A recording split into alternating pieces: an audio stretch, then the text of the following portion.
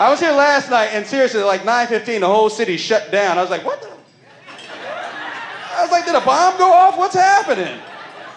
I mean, do you guys do anything after 9:15? I know what they do. I'm talking about everybody else. Let's go home and read our Bibles. What did you say? Walmart. Yes, I noticed that was open. That's awkward. I drove down to the other side of the bridge, and I was like, this is too far. I need to turn back around. Because it was like after that Walmart, there was nothing else. Go at your own risk, brother man.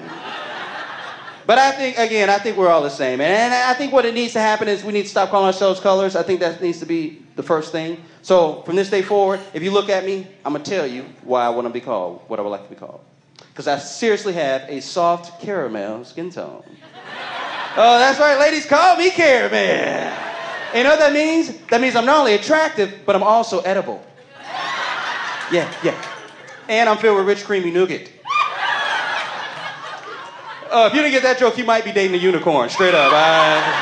You might want to date human beings and find out what nougat is. And, I catch people off guard sometimes, because they always expect, caramel people to use profanity. I was like, no, I went to college. Got 2 degrees, English and political science. Yeah, from Loyola University of Chicago. Jesuit institution. Privately paid. Yeah. And I'm in Port Charlotte, Florida. How sweet is that, I think I could have done this with a GED, is all I'm saying.